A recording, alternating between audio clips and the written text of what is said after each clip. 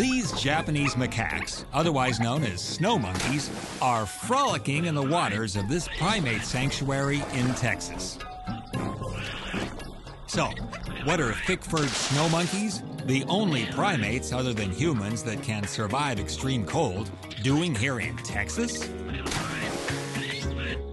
Well, a small group of these playful creatures once angered the merchants of Kyoto, Japan by raiding their stores. They needed to be relocated or they'd be killed. The only place that would take them was a remote corner of good old Texas, and this sanctuary was built for them there. So now, instead of warming up in hot volcanic Japanese springs, these snow monkeys and their offspring use water to cool off and have fun. Something macaques seem to know how to do wherever they are. Next time you get all wrapped up in how serious the world is, think of these monkeys.